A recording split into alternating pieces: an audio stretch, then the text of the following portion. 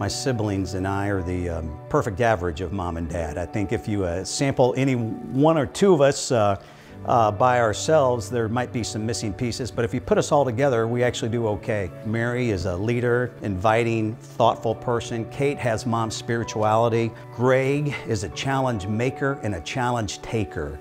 Mark is that social guy that everybody's gonna say hi to because he's gonna chase you down and make you say hi to him. Paul is a thoughtful, considerate, careful planner. Tim is as well, with a big dose of humor in there too. Anne is just every bit of my mother's sweetness, but she's also got dad's aggressiveness in there. And then Scott is everyone's baby. Scott's the youngest, he's everybody's baby, and he's got that youthful humor. And I guess I'm good to get you where you wanna be when you wanna be there. If you want a driver with grit, that's me.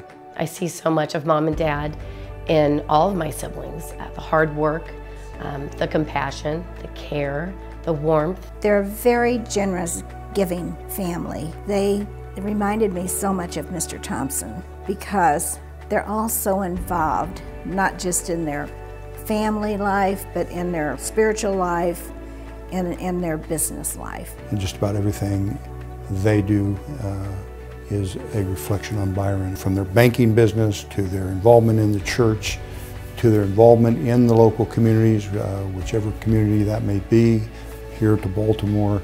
Those values are born around that kitchen table. Mom never met a stranger. This is a true story.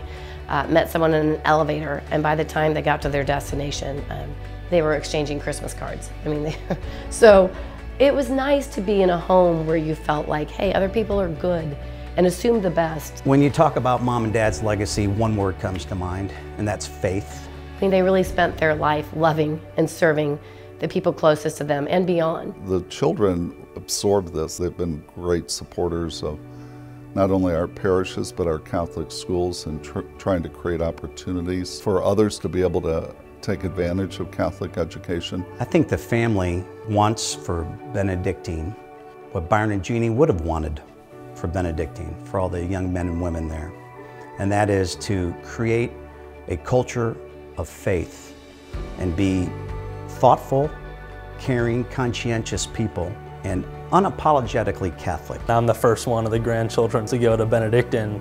I was thinking, who's a good decision maker? And Byron is a great decision maker, so he made the choice to go to St. Benedict's College. It's obviously something special about this place. I know Mr. Thompson and Jeannie are smiling broadly from up above. Congratulations to all the Thompson family, and thank you for all that you do for our church and for our community. We're a better community, we're a better church because of your involvement. Who more deserving than the Thompson family? Pray that the Lord will continue to bless your family, and the great heritage that's been given to you may continue to be passed from generation to generation.